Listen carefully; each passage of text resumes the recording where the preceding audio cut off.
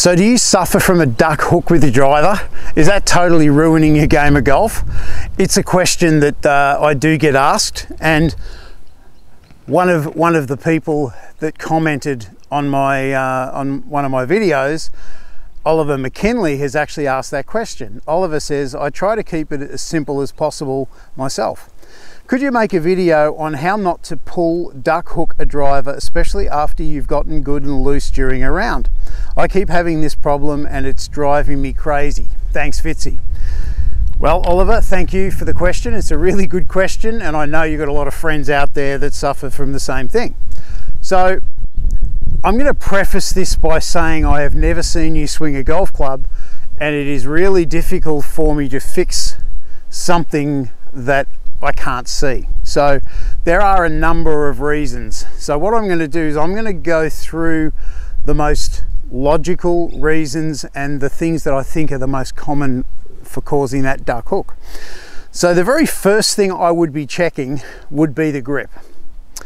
And I would suspect that either one, your left hand is too strong on the club, meaning it's over too far, so you may be able to see 3 or even 4 knuckles on your left hand. It could also be that your right hand is also in a strong position. Now you might have both strong left and right hand, or it could be just the left hand that's strong, or it could be just the right hand that's strong. So that would be the first thing that I would look at, because the reason people duck hook is at the point of contact, the club face is very closed. So we have to start, okay, the club face is closed at impact. The first thing I always check is the grip, because there's no point changing golf swings when a grip is bad. So what should the grip do? Well, the grip needs to be neutral. We want our thumb to be straight down the shaft, and as I look down there, I can only see 2 knuckles on my left hand. When I take my grip, I want to see my club resting in the middle joints of my right hand. A lot of people sneak it into the calluses there of my right hand, which makes the right hand turn under. And if you release the club properly, it's going to come back and have a closed club face at impact. So as I said, that's the first area I would fix. So just check it yourself. Even if your grip feels good, just try and neutralize the grip a little bit and see if that helps. So if you've changed your grip and you've got a neutral grip and you're still hitting it with the duck hook, that would get to my next thing that I would see. So the next cause I would check is shoulder alignment at address. A lot of people start with their shoulders pointing left.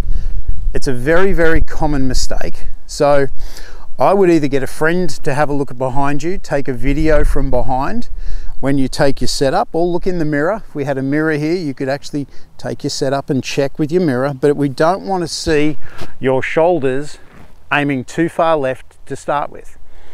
So if you do aim too far left with your shoulders and you have a correct release, the ball is going to start left of the target and it's going to go further left. So that would be the next thing. Now it may be that your grip is good, it may be that your shoulder alignment is good. So the third thing that I would be looking at is your sequence. And the sequence from the end of the swing should be hips first, shoulders second, hands third. It's known as the kinematic sequence. It's how we throw. So if we get back here and we're going to throw a ball, it's hip, shoulder, hands. So it's the chain of movement or the order of movement. If we serve in tennis, we throw the ball up, we get back here, it is hip, shoulder, hands. So it's the same order for a lot of different sports. Now if you're suffering from a duck hook and we know it's not your grip or your shoulder alignment, it would then have to be that your sequence is wrong. So what would be tending to happen is you're getting up here and your first movement down is your shoulders, followed by your hips, followed by your hands. So by the time you do that, it's going to produce a shot that starts left and goes further left. So I'll see if I can do that for you now. This will be the duck hook, and it's just from a paw sequence. There it is there. It didn't really get high off the ground. The ball sort of nose dived, but it's gone a long way left. So that's that order. So if your sequence was wrong, a couple of things we could do. Firstly is you would start by thinking, okay, my first move down is going to be my hip sliding to the left and turning to the left. Then my shoulders, and then my hands. So you could have some practice swings doing it. I've got a drill that I work on with people, and that is to put the club behind the ball about, that's about a foot or 30 centimeters, feet together, take the club back, stop, step, and hit. So I'll actually do that one now. I call it the stepping drill. You could call it the half Happy Gilmore or a Happy Gilmore type drill, but it's just there, back, step, and hit it.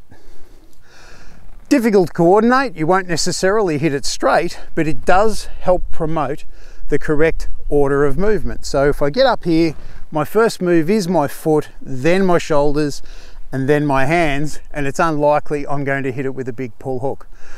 So they're the most common reasons. Oliver, I'd love for you to get back to me when you've tried these and let me know. Anyone else out there, if you're suffering from a duck hook, try these things, and if we can work through it logically, we should be able to fix it.